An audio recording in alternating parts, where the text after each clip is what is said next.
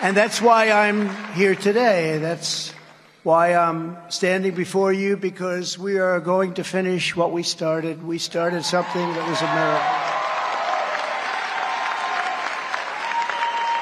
We're going to complete the mission. We're going to see this battle through to ultimate victory.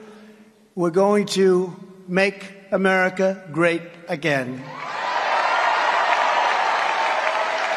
Before I even arrive at the Oval Office, I will have the disastrous war between Russia and Ukraine settled. It will be settled quickly. I will get the problem solved, and I will get it solved in rapid order, and it will take me no longer than one day. I know exactly what to say to each of them. I got along very well with them.